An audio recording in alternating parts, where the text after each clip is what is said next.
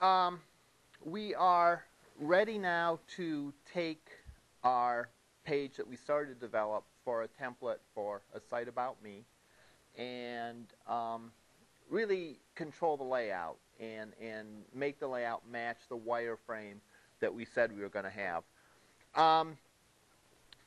Want to take a second to review where we are and then go and build the template. The task at hand was for us to learn more about CSS so that we can control the layout of the page. And to that end, what we wanted to achieve was to create a wireframe, or to create pages that matched our wireframe. And our wireframe looked like this, where we had a banner on the top, our navigation on the side, and a content area over here. All right? And in order to do that, we have to take control over the positioning of these things. And we learned one way to take control last time, and that's via what's called absolute positioning. Jokingly, sometimes these are called frozen or ice pages because everything is sort of locked into place. And it's probably the simplest to implement. So if you're getting started on any of these projects and you want to play around with it, the fixed layout is probably the simplest to implement and probably will have the least browser compatibility issues. That being said, the big disadvantage is it's not flexible for the users and it's not as responsive to different sizes of screens and so on. But at any rate, the HTML that we came up with looked like this for our template, where we have three main sections: the banner, the navigation, and the content area. The content area, I have what I've termed Greek text, or what is termed Greek text, which is just sort of a placeholder for the real content, because the assumption is at this point we're just making the template, so we just want to put something in there to fill up the space so that we can see how it lays out. And if we look at the HTML for this, we see that we have three divs: a div for the banner, a div for the navigation, and a div for the content. Remember, all a div is div stands for division or section of a page. All right. So all it is a section of the page that we want to treat as a unit. All right. And therefore, we want to apply a style to it. We want to position it. We want to treat that section of the page as a unit. So, for example, if we look at our navigation div, that unordered list with those links, we want to treat as a unit. So whatever we do to it, we want to do to the whole thing. We're not going to do something to one part and not to the other. Likewise, this banner consists of this H1 and this H2. So we're going to treat that as a logical unit. And the logical structure of a page is put in HTML. The actual physical layout we control via CSS. So that's the start of our template. We then played around with another page to learn the CSS Box Model, all right, where we took a couple of different divs and we styled them differently and we positioned them. And the CSS for that involved us giving a background color, which is kind of old news. But some of the new stuff, we gave it a width, we gave it a padding, we gave it a border, margin, and then we gave top and left positions to the different elements of the page. We sort of did the cascading part of cascading style sheets. That is, these divs have IDs, which means that if you use a pound sign in front of the rule, in front of the selector, that means apply this rule to things that have this as an ID. So things that have an ID of content 1 get this rule. Things that have an ID of content 2 get this rule. But they're also divs. So it will also get the rule applied for the divs. And again, that's a cascading part of the cascading style sheets, is that these are divs that have an ID of content 1 and content 2. Therefore, they get both the style rule for the div and the style rule for their respective IDs. because the ID is more specific, that one will overrule any styles that are on the div. But if they're for different attributes, then they could get all their attributes, some from the div, some from that. Notice in this example, I'm building my style sheet code right in my HTML page. Don't misunderstand to think that that's how it should end up. This is only sort of an intermediary step. This is just sort of it's just more convenient to edit everything on one page while I'm working through and figuring it out and trying to explain to you what I'm doing. So ultimately, we will take that style code and extract it to an external CSS file. So everything you do from the time we learned it on should be done via an external CSS file. We're just, again, just for convenience and for the ease of being able to point back and forth, I'm using the internal style sheet. All right, so let's go and take the lessons that we learned about the box model and apply them to the template that we're developing. All right. The first thing I want to do with each of these divs is I want to give them each an ID. All right? The ID is what will allow us to refer to that div specifically. So, I'm going to give this one an ID of banner, because that's sort of the banner of the page. I'm going to give this an ID of navigation, or nav. And I'm going to give this the ID of content. Remember, our idea here is to get an HTML file that contains all the stuff that all our pages are going to have in common, right?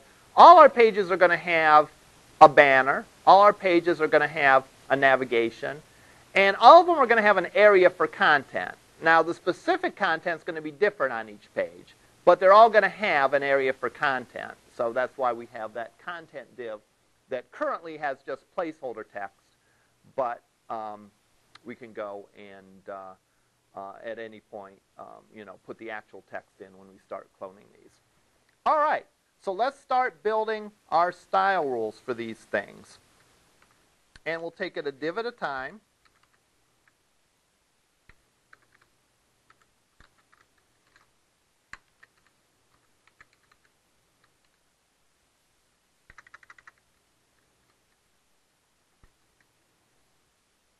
And I'm going to start out with the banner div.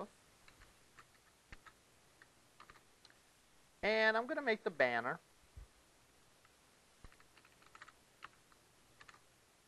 I'm going to give it a width of 600 pixels. I'm going to give it a height of 150 pixels.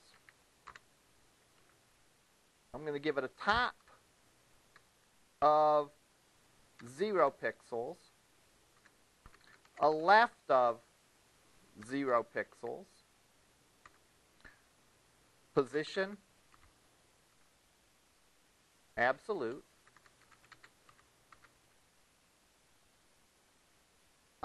and then I'm going to give it a certain color scheme. I'll give this a background of red and a text color of white. Oftentimes when I'm just sort of roughing out the page, I'll use very vivid colors so it's obvious. So I don't have to look and guess, gee, what shade of gray is that? So even though I might not ultimately want my page to have a big, bold red banner on it, all right, I may start out having the banner being red just so that I can see exactly where the banner section is.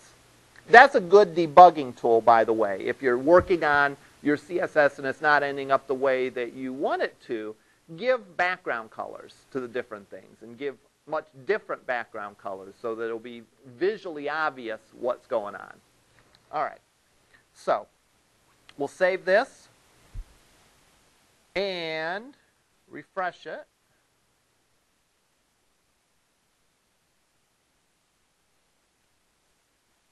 All right. And there is our banner. Now notice right now it sort of overlapped the other stuff. The navigation and the content is underneath it.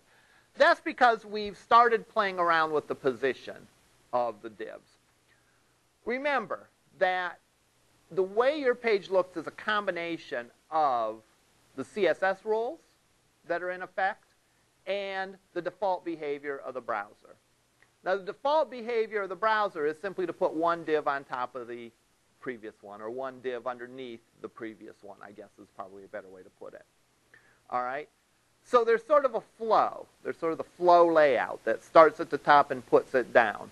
We've altered that flow by putting in our own positioning for one of the divs. So that's why it put this div in that position. Excuse me. However, for the other divs, because we have not said anything about it, it still keeps them in that normal flow. And that's why, unfortunately, right now, that code is behind this div.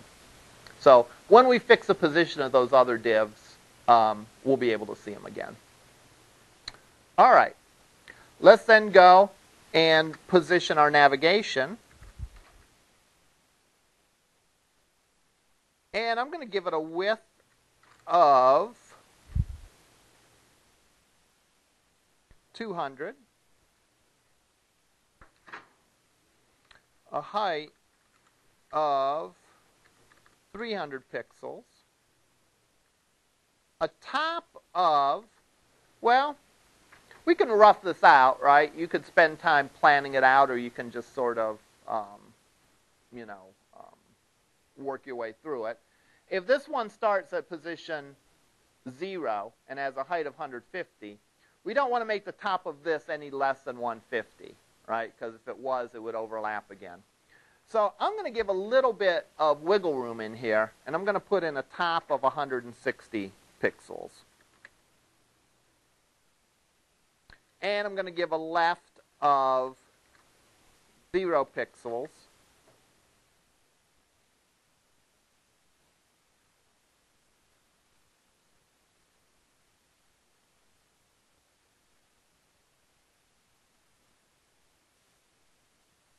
And again, I'll give it some vivid colors so I can clearly see where that div is.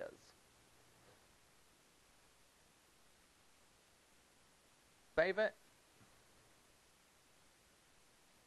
And now we have this.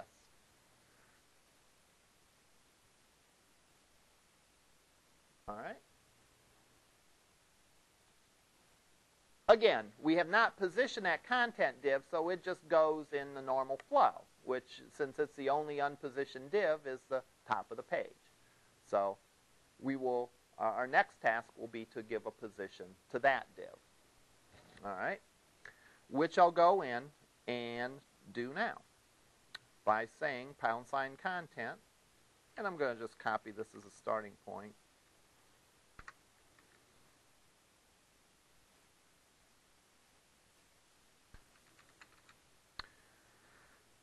I want to make the width of this maybe something like 400. Height, maybe something like 400. Top, I want this top to line up with the top of the navigation, right? If we remember our wireframe. You can't tell it from this drawing, but these two things are supposed to line up on the top. So I'll give this the same top as the navigation. The left, though, if the navigation is at 0, and this is, what I say, 200 width, I better make the left of that guy at least 200. All right, otherwise it will overlap. So for good measure, I'll make it 210. Position absolute, background color, well, let's make a background color of blue. And a text color of red.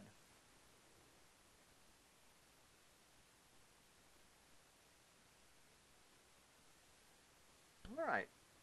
So we've essentially gotten the bare basics of our wireframe laid out. again, the colors are ugly, but I deliberately did that so we could clearly see what is what div. All right. We want to do a few things here because obviously we don't want to leave those colors. All right. So let's go and let's find some better colors, and we'll use one of the color tools that we have available. But there's a few other things that we can do as well. So we'll first set the colors right to make this look good, and then we'll go in and we'll make some of the other changes. So let me go in and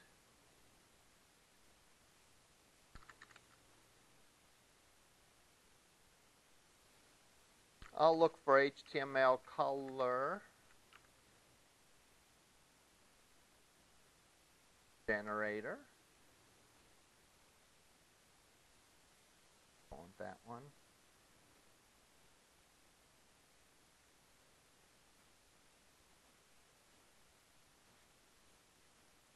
And I can go and I can pick the kind of style that I want. Do I want monochromatic, where it'll all be basically same color but different shades of it? Complementary, triad, tetrad, and so on. I usually stick with monochromatic just because, I don't know, I'm boring, all right? And I generally prefer, to just have different shades of the same color as opposed to different. But again, your mileage may vary. Let's see, it's getting to be fall, so let's go with a fall sort of theme. And let's play around. Hey, I like that one. All right, hey, there you go. So let's go with that one. And if we go and click on the color list, we can see the actual code for the color. So what I'm going to do is I'm going to start applying these colors to my page. The ironic thing of this page, by the way, is even though it's a great tool for color generator, the actual colors it itself uses isn't very good. Like, for example, even at the screen, I'm straining to read this color because the color up against the background is kind of hard to read. But, all right, there we go. I'm going to make the page, I'm going to make the body of the page have this color. So I'm going to go into my CSS, and I'm going to apply a rule for the body, and say the page has a background of that.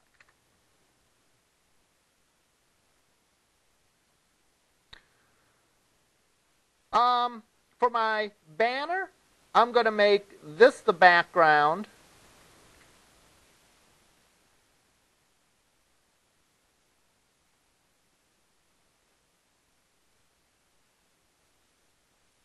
And I'll leave the text color white. Remember, in addition to these colors, black, white, and gray are always sort of fair game as far as contrasting colors. So, in a way, I don't even really count those when I say, use 2, 3, 4 colors on your page. White and black sort of get a free pass. Those don't really count against your total. All right, I'll make this the navigation, the background of the navigation, and we'll make this the text color of the navigation.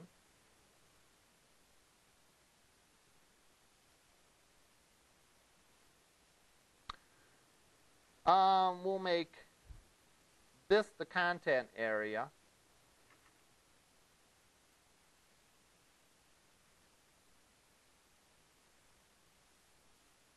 And yet, let's use black text here. I have no idea how this is going to turn out. I'm just trusting the fact that given the color picker seems to know what it's doing and it picked these colors, that it's going to be good. When we go and actually view it, we might not like it, and we can tweak it a little bit. So let's go in and save this and refresh. Well, not bad. All right. Couple things I still don't like about it, and a couple things that we can look to change. All right. First of all, I definitely did not like the color of those links. Here we have a nice orangey kind of color scheme, and the links are blue. All right? Why are the links blue? Why aren't the links the color that we specified? Well, again, remember your page is a combination of the defaults that the browser has plus your CSS code.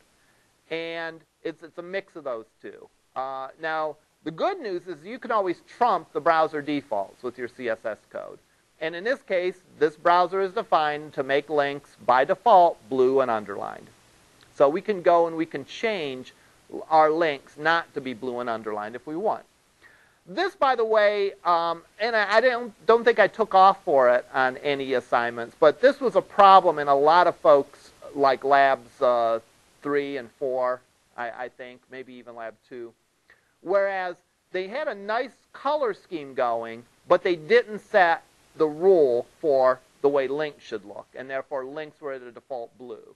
So they might have a nice default dark blue color scheme, and here they have blue links up against the dark blue background and made the links very hard to read. All right? So let's go in. Now, here's another trick with selectors. We can combine IDs and HTML tags this way. So for example, I can say #nav A. All right? And what do you think that selector means? It means any A tag within the ID of nav. So, in this case, this is the ID of nav. Any A tag within that will get this style. That way, we could have our links look a little bit different depending on the section of the page. You know, I might want a link that appears here look different than a link that appears here for whatever reason. In which case, I can supply a different style rule and say the links over in this section get one color, the links over here get another color. So let's go and do that, and let's pick a color of black. I'm going to remove the underline too. Text decoration, none.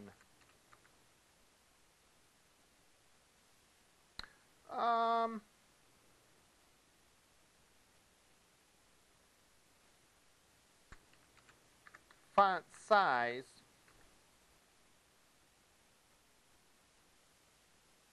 14px.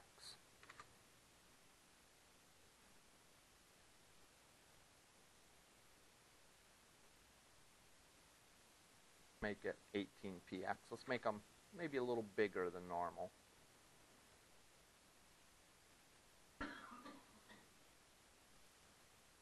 All right. So now those links aren't blue, but they look better up against that. Let's actually try make, well, yeah, let's make them white. That might appear better still.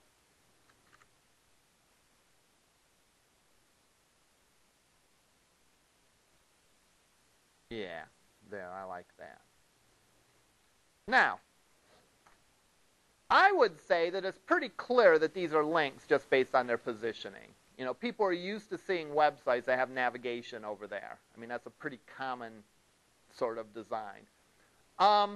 What you can do, though, is you can actually add what are called pseudo classes to your links. And what are pseudo classes? Pseudo classes are different behavior depending on whether that link's visited or not, whether your mouse is on the link or not, and so on. So, let's Google this because I never remember it.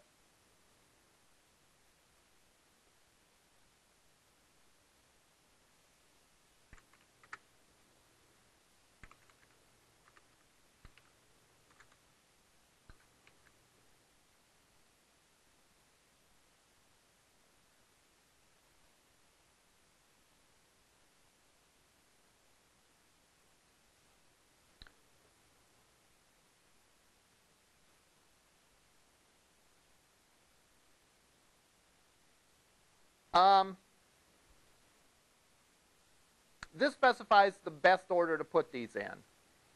Link, that's an unvisited link. Visited is a visited link. Oftentimes you want to give a visited link a different appearance just to let the user know that they've been there. Hover and active. So I'm going to go and I'm going to say a link gets this style.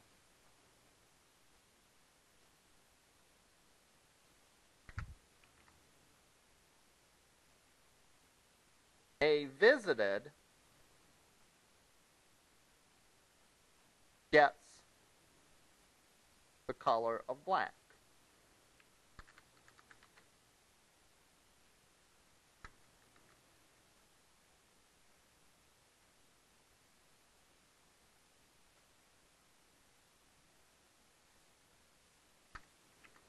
Now here's where we can have some fun.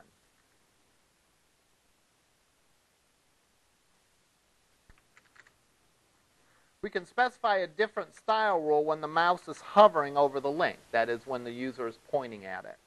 That's another good little visual indication that, hey, you're looking at a link. And what I'm actually going to do is I'm going to make it be a little bigger. And I'm going to give it a weight of bold. Not blood, bold.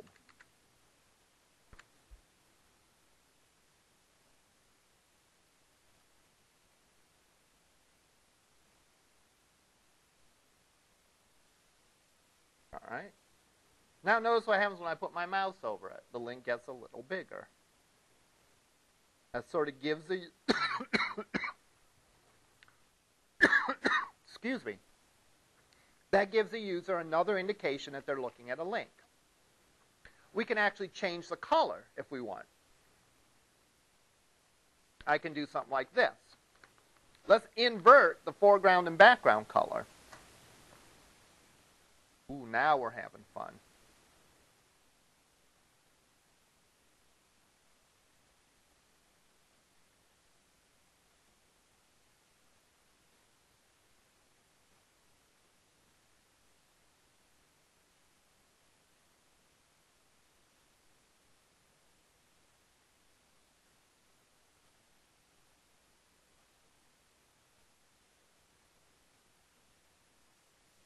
So as we put our mouse over that, not only does the size of it change, but it actually flips the foreground and background color, which is, again, a nice little visual cue that, hey, you're dealing with a link here. That isn't ordinary text. All right. You can do all sorts of things. You could put a border on it, you know, when the mouse is hovered on it.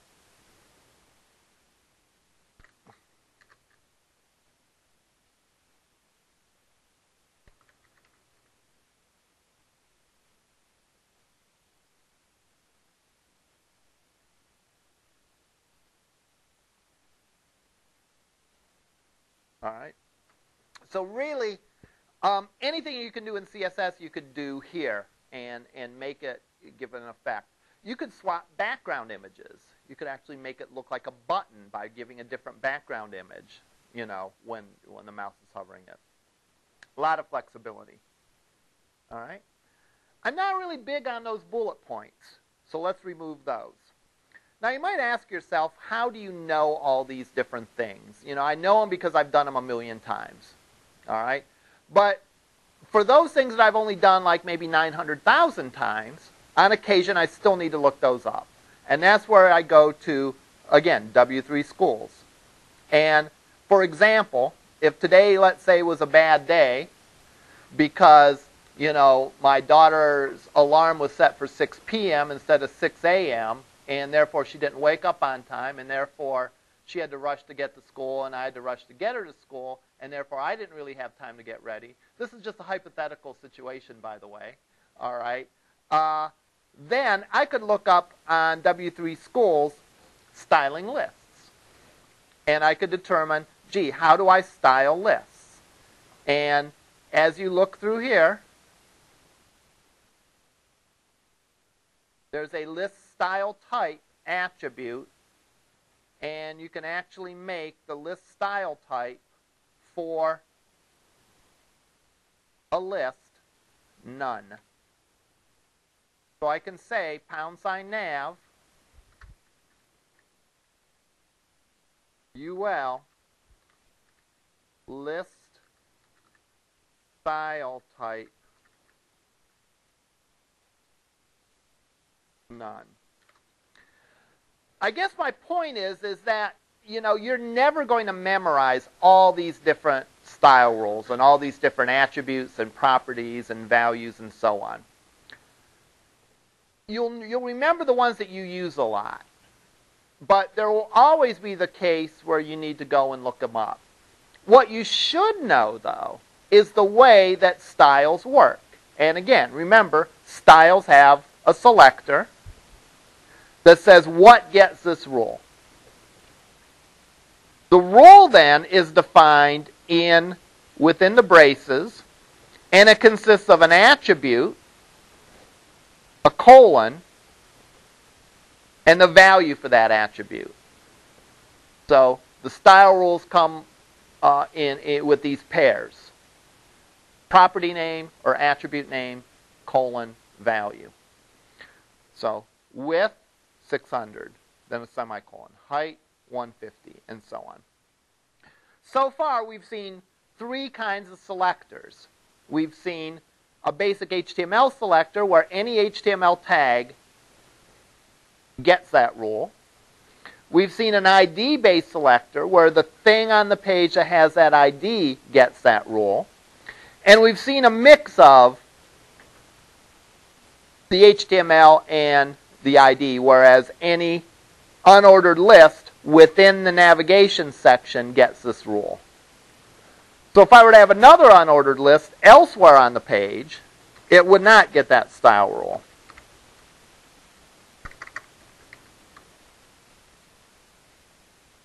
And I could write, if I wanted to, I could write my own style rule for that.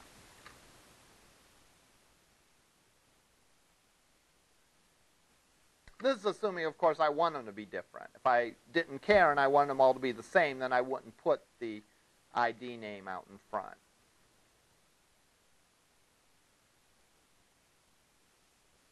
All right, so that one still has the bullet points. Why? Because that's not in the nav section. But this doesn't.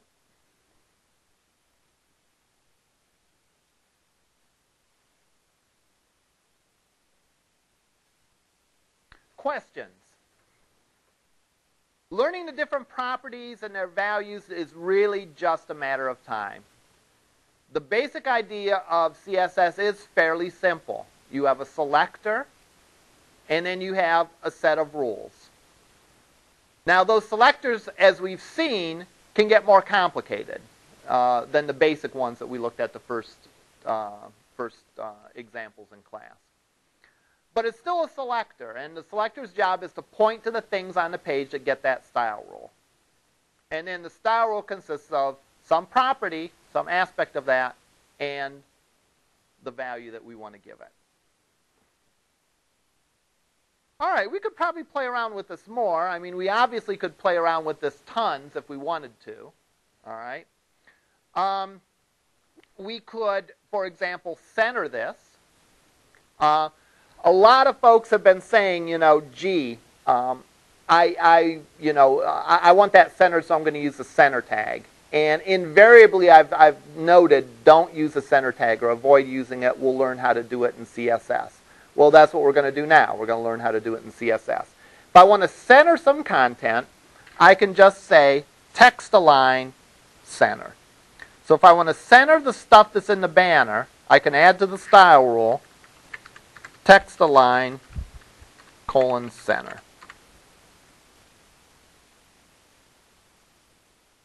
And what that will do is that will center the text that's in there.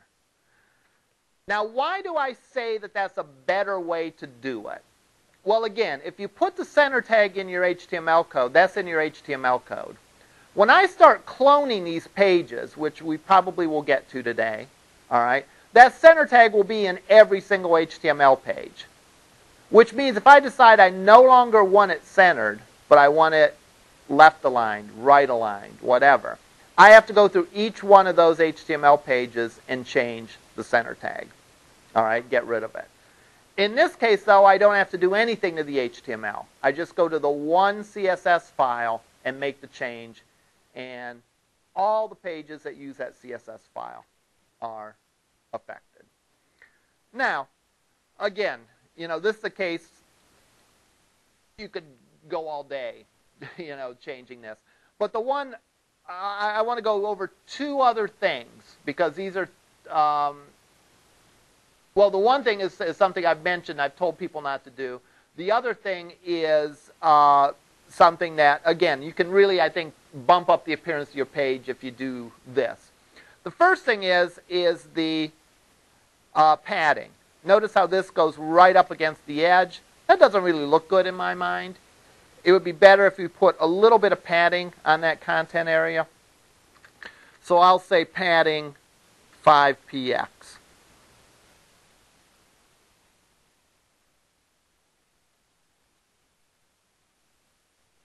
That puts a little bit of padding around it. And that, in my mind, makes it a lot more readable and makes it look a lot nicer. All right. The other thing is the break tag, the BR tag. A lot of people, if they've wanted to put extra space between stuff, they've used a break tag. All right. So if they wanted more space between those links, they would do something like this.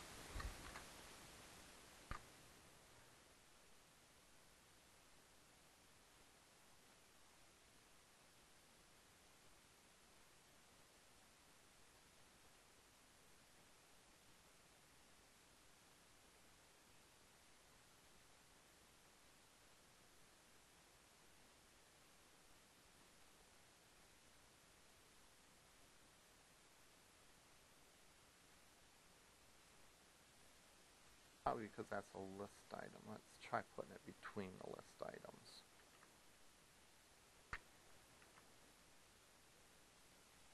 This is probably illegal, by the way, but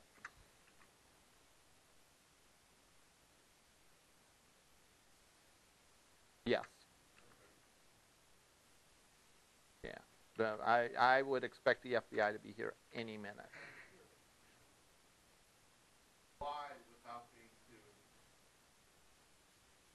Because I have something inside a list that's not inside a list item. Right? A list is a series of list items.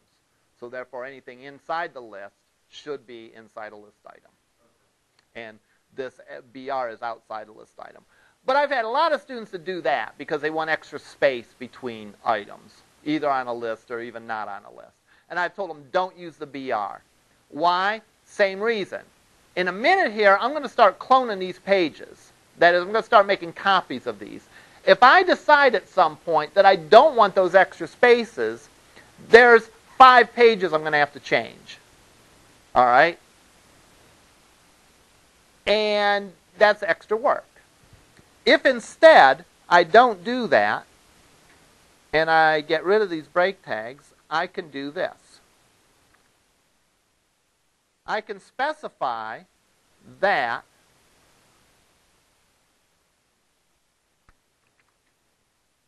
within my nav section, any LI, I want to have a margin on the bottom of 10 pixels. Now, we'll talk more about these margins and margin bottom and margin top. You can specify one margin and it will work in all 4 directions, top, right, bottom, left. Or you can specify margin dash, top, bottom, right, and left, and it will only apply in that one direction. At any rate, if I go and do this then, I can go in and I can create the same effect that I did with the break tag, but in a much more flexible way. It's all about flexibility, all right? We're putting this CSS in an external file, and we're having all our pages point to it. What's the real reason for that? Because then any change we make to that page, to that file, will get reflected automatically in all my pages. All right. So now I'm ready to extract my CSS file, put it in its own file, all right, and then start cloning these and making the individual pages from this template. All right.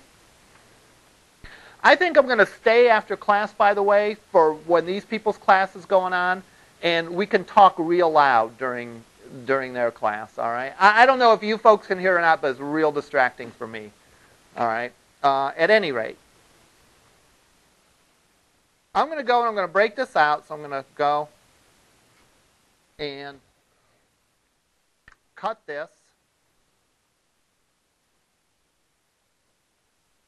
make a new file, paste it in, and I will save it as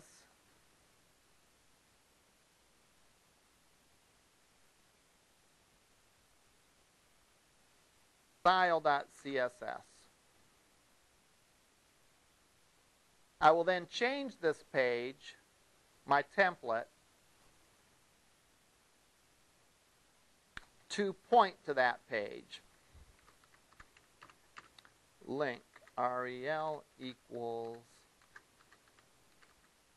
style sheet, type equals text/CSS, href equals style.css,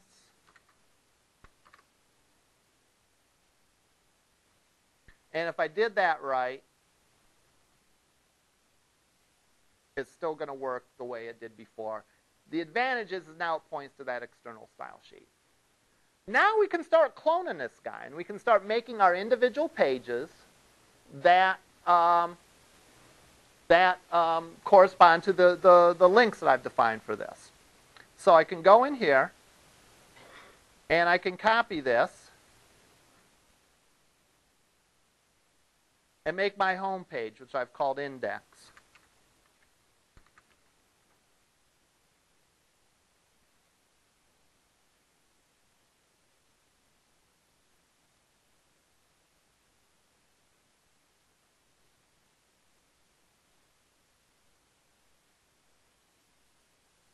And bio, and hobbies, and links. I think that was my 4 names. And then I can go into these, and I am just going to go in and put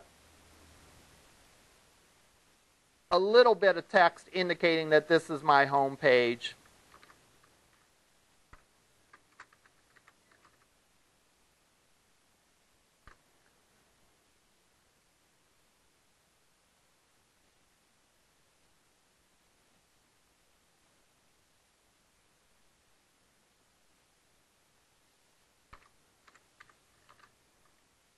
And I'll put the word bio on the biography page.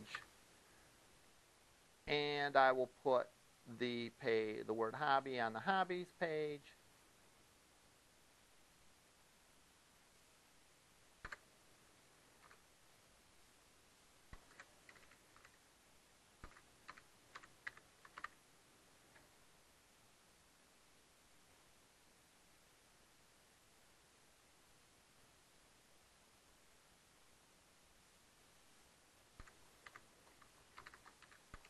And I'll put the word links on the links page. So now, here's my home page, all right? And I just put the word home page there, right? I don't,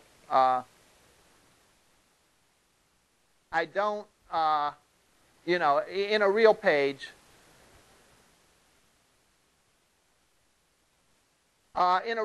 would put more, would put the actual content for the page there, all right? But again, in the interest of time, I'm just going to do this. Why is that now a black link instead of a white link? Because I visited that page. And notice as I move from page to page to page, those links are going to turn black to indicate that I have visited them.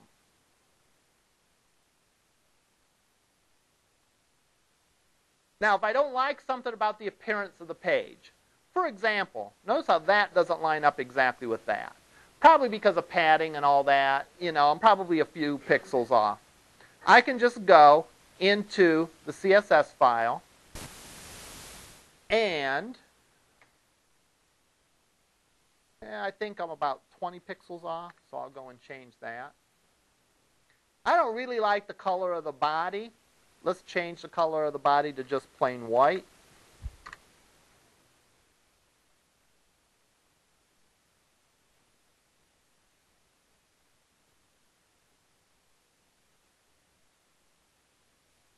And there.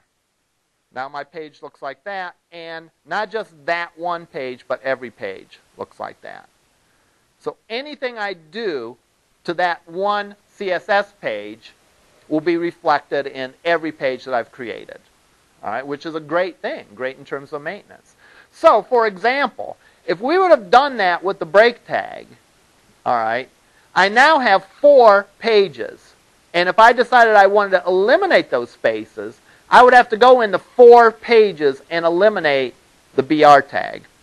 Here, with CSS code, I don't have to eliminate that. I can just go and eliminate the margin between the list items.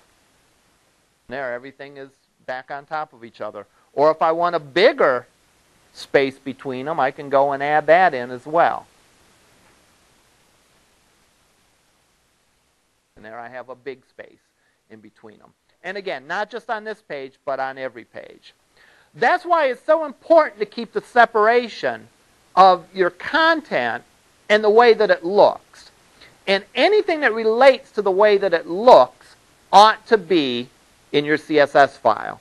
So I can change the spacing between the links without touching the HTML. I can change the alignment. What if I want this aligned to the right now? I can go in and simply say text align right.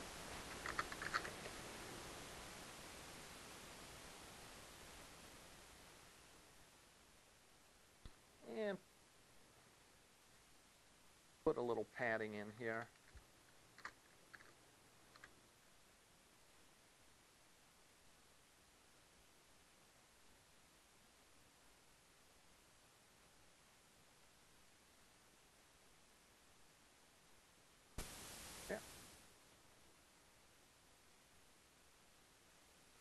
Our padding messed up the top of those. Let's bump those down a little bit. But the nice thing is if it doesn't, if we have to make a change, if we have to make a correction, we only have to do that in one place. And every page will get that change. So remember, your HTML you're going to clone. So you should take as much care as you can to make sure that the stuff that's going to be common on every page you've nailed and you've gotten right. All right? Because once you start cloning that, you're going to have to deal with multiple copies of it. So if I decided I wanted a different line in my header, well, I'm out of luck. There's nothing else I can do. If I wanted to put Michael Zellers instead of Mike, because that HTML code got cloned, I have to change it in all 4 places. All right? There's no way just using HTML without using some sort of server-side technology that we can address that. We just have to deal with that. So you do your best to make sure that that's correct. Your style stuff, if you've done a good job separating the content from the appearance, all right, and everything about the appearance is in a CSS file, then you can just go in and change that single CSS file, and every page gets that change. All right? We'll build on this next week because there's some more things that we want to do, and there's different styles that we can do. Notice, for example, that this page doesn't budge regardless of how big the window size is. That's why I described this kind of layout at the beginning of class as a frozen layout or an ice layout. It's stuck at that size. All right. Is that good or bad? Well, I don't know. But it's an observation. And it's something that you should deliberately make the decision you want it to be that way after exploring what some of the other options are. All right. We'll see you up in lab then.